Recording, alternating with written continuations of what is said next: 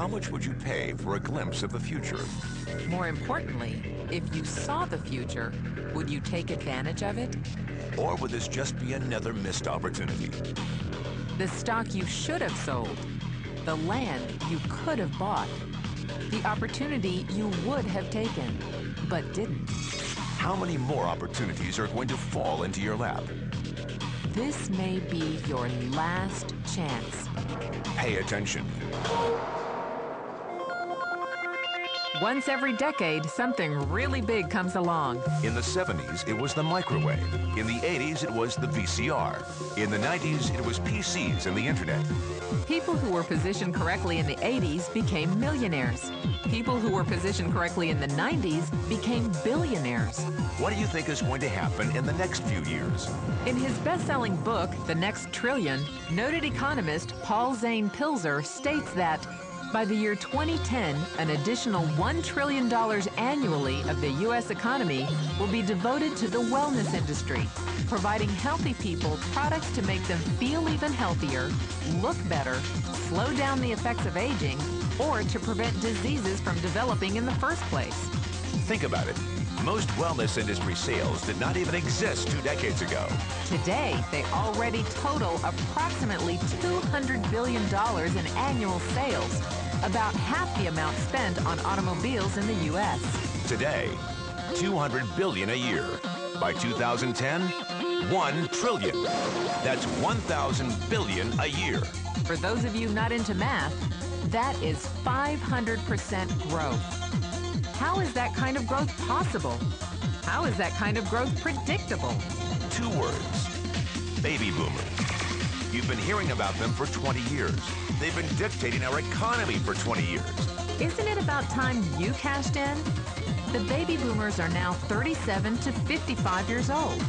Peak earning years, bigger dollars, more spending power. Boomers are already responsible for the housing boom, the sport utility vehicle, personal computers, and the internet.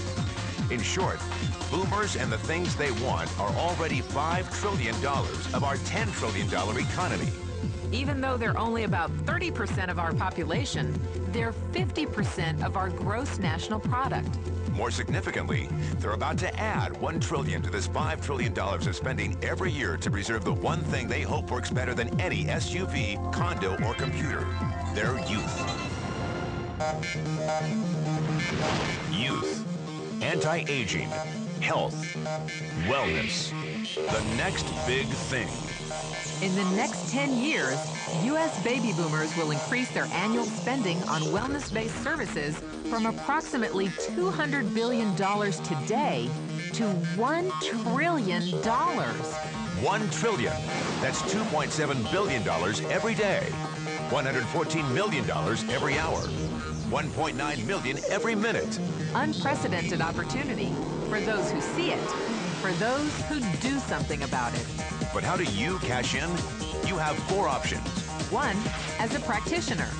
2, as a manufacturer. 3, as a retailer. Or 4, as a distributor. Practitioners like doctors, massage therapists, chiropractors, and naturopathic healers stand to make a fortune in the next few years. If they can afford to pay off their school loans. If they can stay ahead of the insurance companies. If they keep trading time for money. Manufacturing is a great business to be in. If you have millions to invest in infrastructure, patents, research, shipping, and receiving. Retailing? Sure, great opportunity. If you can afford franchise fees, 7-day work weeks, advertising, inventory, and employee problems. Distribution? Well, the greatest personal fortunes of the past 3 decades were made by people who found better ways of distributing things rather than better ways of making things. People like Sam Walton of Walmart, Fred Smith of Federal Express, and Jeff Bezos of Amazon.com. The one thing they have in common, they all are, or were, distributors. But where Walton and Smith found better ways to physically distribute products that consumers already knew they wanted, the new billionaires of the 21st century are making their distribution fortunes educating consumers about new products and new distribution channels. It's been called business at the speed of thought. Better products, better distribution, better opportunity. Why? Because 78 million baby boomers with 1,000 billion in cash can't be stopped. They want to go rollerblading. They want to drive sports cars. They don't want to age. And they're willing to spend almost anything to stay young, healthy, and full of vitality.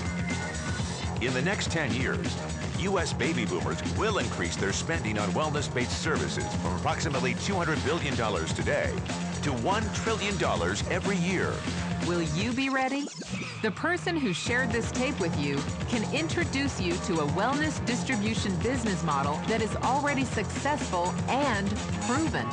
A model that you can start part-time from your home without a large capital investment, without employees, and without the headaches of traditional business ownership.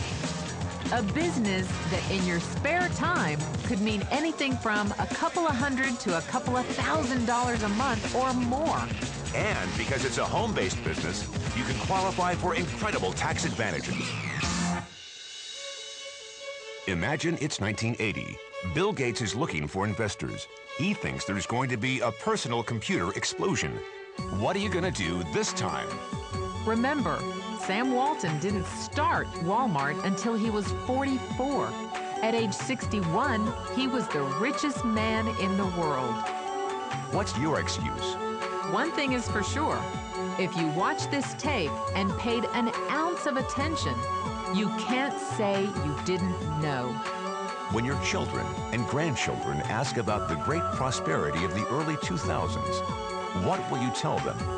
Will you be explaining how you positioned yourself and benefited from the opportunity? Or will you be justifying how you missed it? The statistics are real. The trends are real. The timing is real. How many more opportunities are going to fall into your lap? Whatever you do, don't miss this one.